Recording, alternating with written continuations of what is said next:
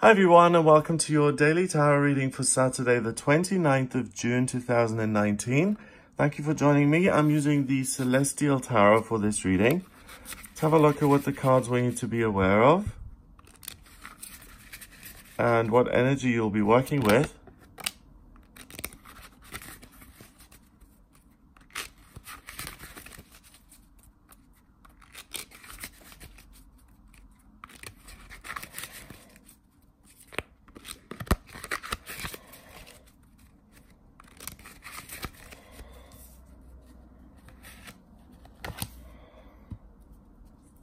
Got the Empress in reverse. We have Cardinal Earth, the King of Pentacles, and we have Mutable Water, the Prince of Cups.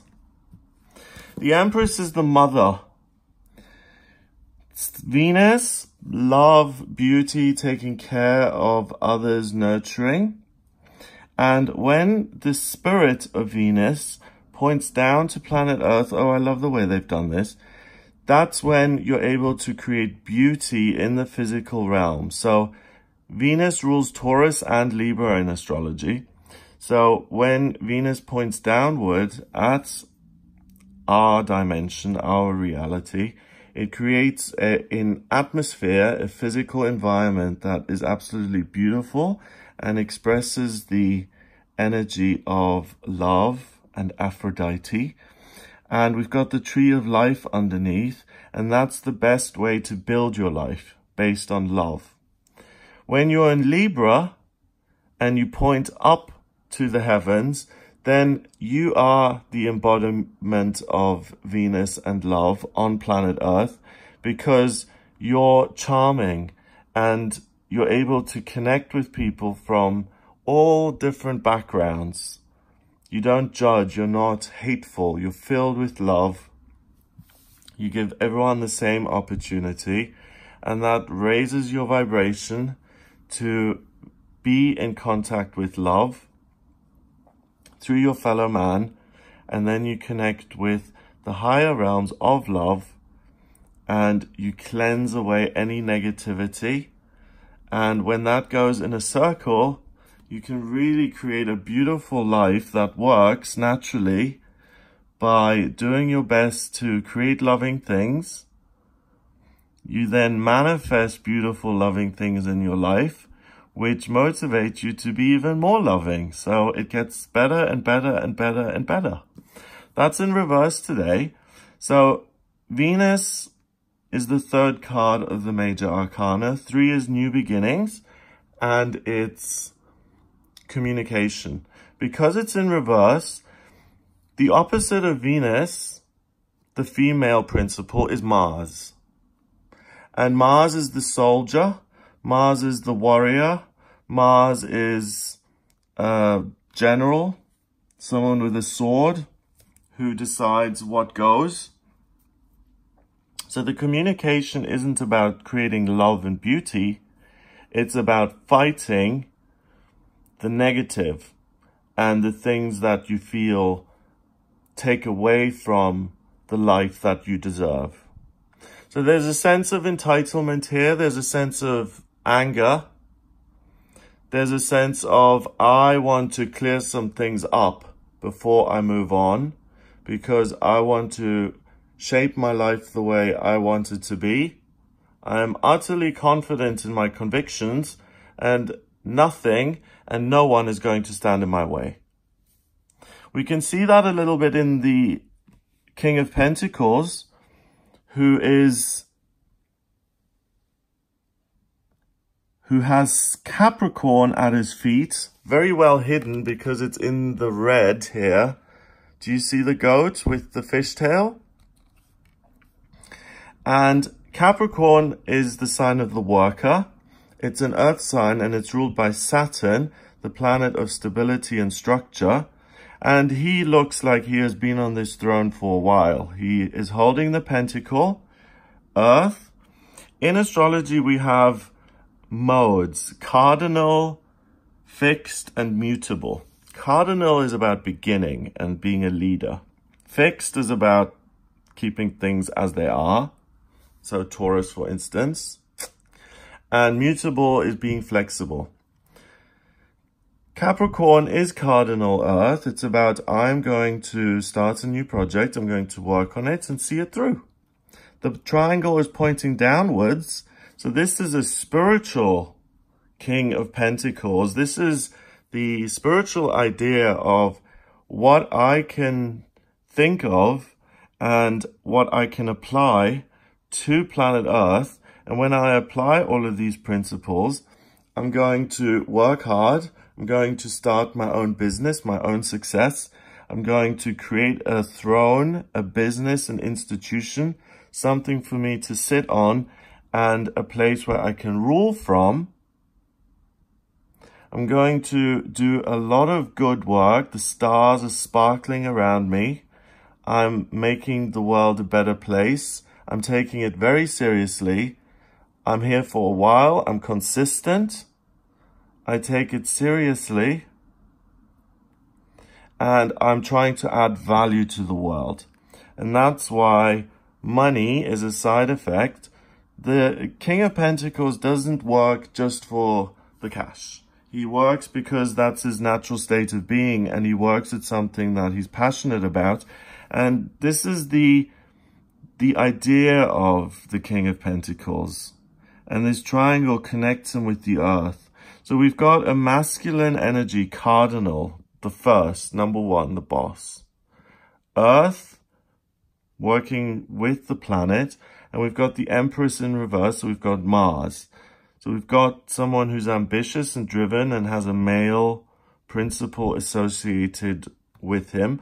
Mars also rules the sign of Aries, which is the ram, which gets things out of the way.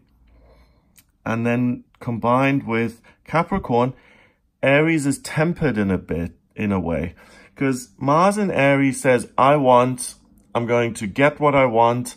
I am not considerate of other people's feelings. I don't care what you think. If I want it, that makes it right. And Capricorn understands that, yes, you can be passionate about things and you can want to create, but that you need to at times compromise. You need to work with other people. You can't create an empire by working by yourself. You may lead that empire, but you need to work with other people. So that sense of, I am the expert, I work alone, and I am the person with the vision, and I'm going to create everything, is kind of channeled into a more productive energy that says, yes, fine, I have a vision, but you're going to need the help of other people to create that. So cool your heels, make personal sacrifices to allow other people's opinions in so that you can really build something that's meaningful. Mutable water. Mutable is flexible, adaptable. Water is about feelings. Again, that's pointing down to planet Earth. We've got Neptune there, the planet of imagination and intuition. And the Prince of Cups, he's receiving this loving, beautiful, watery energy from the moon. So he's being nurtured and taken care of. There's joy all around him. By working hard and softening the approach, the Prince of Cups, also Pisces, is self-sacrificing. It's being incredibly considerate.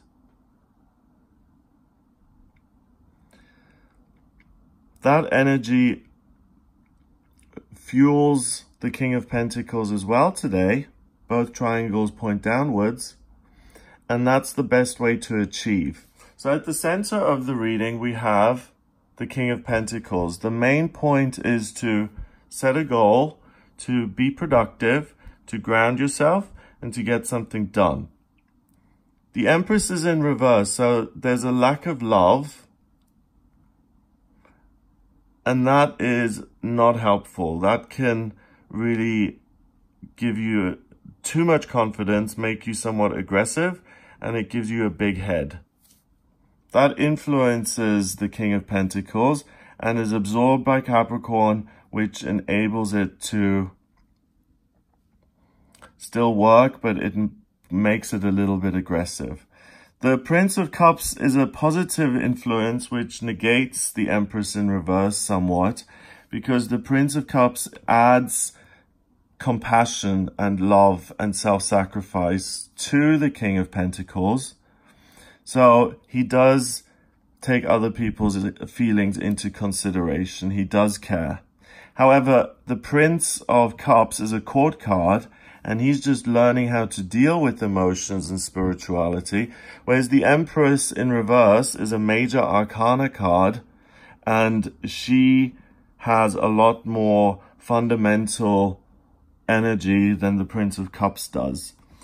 So it's a great day to be productive and to work hard and to tweak your work and to make money and to do very well. But just be careful that you don't become too big for your own boots, that you don't become too confident, too aggressive, too dismissive of other people's ideas, and that you make sure that you still try and keep people on board, that you praise people, that you check yourself once in a while, that you ask yourself, if someone spoke to me this way, how would I feel? And to try and collaborate with people in a way that's helpful and that's nurturing, because then you're going to be able to realize your hopes and dreams. Spiritually, everything comes from the higher realms today. So you're going to feel this natural kind of trickling, the shower of energy, which is urging you to be productive. If you have Saturday off, you may want to stay put and do the garden. If you have Saturday off, you may want to tidy up and get things organized. It's this kind of energy. You may want to go to a car boot sale and make the most of your free time. So instead, ask yourself, what's going to make me happiest? The answer is very likely to be, what will make me happiest today is if I'm productive and I make extra money and I work at something. But nurture yourself and take care of yourself by doing something that you enjoy. And if you are going to work and be productive, then do it in a way that pleases you and adds some excitement to your life. Number-wise, we've got court cards, 2 court cards, and each one is worth 1 in numerology. So 1 and 1 is 2, and 3 is 5. 5 is about freedom, and we've had freedom a lot lately. So this is a time of really being free and having choices. Here you can create financial freedom again on this day by creating something new, a new business, doing something temporary like a car boot sale, connecting with other people to look at how you can be of service to nurture. That could be an idea that, when channeled into Capricorn, allows you a whole new vision and understanding of how to turn Venus, the Empress, around, and how to help people to connect with the energy of love, to help them see how they can manifest a beautiful life and how they can connect with this Venus energy by loving themselves, loving other people, and reaching out to Aphrodite in spirit, so to speak. And those are just 2 or 3 ideas that you may have, but you'll feel the King of Pentacles strongly with you, and he's the most powerful energy that's there, and that's a good one to rely on, because if you get aggressive or angry, channel that into work, and if you feel overly emotional or unsettled, channel that into work as well. That is your grounding today, and that's the thing that's going to make you feel most stable and happiest. Have a wonderful day. If you would like a personal reading with me, please get in touch via my website. It's gregoryscott.com. Click on the readings tab to order your reading. Have a wonderful Saturday, and I'll speak to you tomorrow.